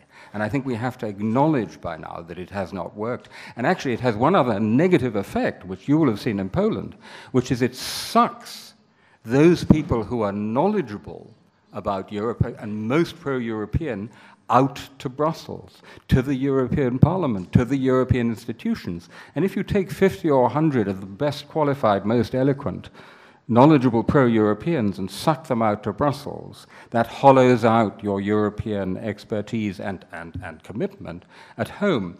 So I personally have the quite radical view that we'd be better off with a Strasbourg Assembly composed of representatives of national parliaments. But of course, we're not going to go back to that. But what's for sure is the solution does not lie in yet more powers to the European Parliament. Quick, if I may, sort of annex to that, one bit of the European Parliament which is really important is the major party groupings. The EPP, the European People's Party, which has Platforma Obywatelska, the CDU, CSU, Partido Popular in Spain, all the big center-right parties. It is to me an absolutely amazing and shocking fact that Fidesz, Viktor Orban's party, the party of a man who has already, in my view, destroyed liberal democracy in Hungary, who is now proposing a Putin-esque law on the NGOs and proposing to close the Central European University, is still accepted as a member of the EPP. And I hope that on the 29th of April, that when the leaders of those parties meet, including Mr. Grzegorz Schetina, that they will at least make a credible threat that if he does not mend his ways, then Fidesz will be kicked out of the EPP. And that takes me to a final point which picks up on the fiasco of the re-election of Donald Tusk. I think it was this gentleman here. I mean, I've watched a lot of diplomatic train crashes and blamage, but I have never in my life seen such an extraordinary blamage as what happened to the Polish government. I mean, the picture of Donald Tusk coming back into the council chamber and 27 assembled heads of government all applauding loudly was quite extraordinary, including, of course, Viktor Orban and Theresa May. So it was an amazing self-inflicted defeat for nothing at all except a domestic political feud. And the rest of Europe just thought, you know, we can't take these guys seriously. And I'm not happy about that. I'm not happy about that because I think that Europe cannot just be made by France and Germany on their own. That's not enough. And it needs other countries. It needs Sweden, it needs Spain, and it needs Poland. And so we need a strong Polish voice back in the heart of the European Union, and I hope maybe some of the people in this room and some of the students who I'm sure will go out to march for Europe, I hope anyway, to become engaged in the battle for Europe, which we're engaged in, will help to bring that about, because I think it's something, as I would say, as someone who's been deeply involved with Poland for nearly 40 years, I feel quite passionate about. And I hope Poland will come back, and I hope maybe the European Council on Foreign Relations can play a small part in bringing that about. Thank you.